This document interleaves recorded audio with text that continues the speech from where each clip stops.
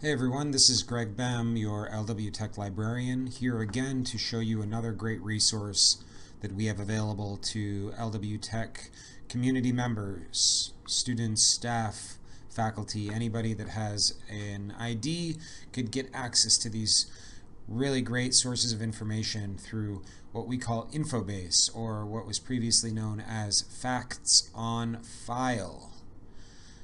For this tutorial, because it's been called Facts on File in the past, we're going to continue calling it Facts on File. But you will see Infobase all over the place, so keep that in mind. Okay, so here is the main screen of Infobase of Facts on File. You will notice that this page is branded with Lake Washington Institute of Technology. If you do a Google search for this resource, you will come up with it, but you won't see this text here labeling it Lake Washington Institute of Technology. So please be sure to go through the library website to access the resources that we have provided Lake Washington Institute of Technology folks, because we offer very specific information to meet the needs of this specific community and the students and programs that are here. So here's the main screen. Facts on File includes several major access points to different databases, and the databases within are numerous. We currently provide access to two of them, Issues and Controversies and Health Reference Center. Now, we used to have more, but they were not used, so we got rid of them because all of these cost money. But I'm not going to go into that today. I'm just going to show you the basics on how to get all of the great information within both of these.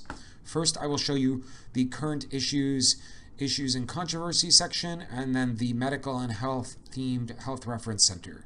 Please note that you will be able to use both of these in the same way.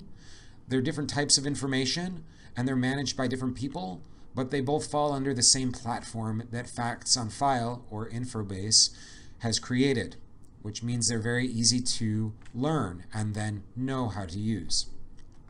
Chances are, if you're a student in, for example, an English class, you will be more inclined to use the Issues and Controversies section. If you are in an allied health program or nursing or dental, you might find Health Reference Center more relevant to your studies. However, that doesn't mean that these different databases could be used by the opposing bucket of researcher. So keep in mind that you might find health information in Issues and Controversies, and within the Health Reference Center you might find controversial and issue-prone information. Before I move on, I will say that there is a great help feature that Facts on File provides, and that is down here in the Help section.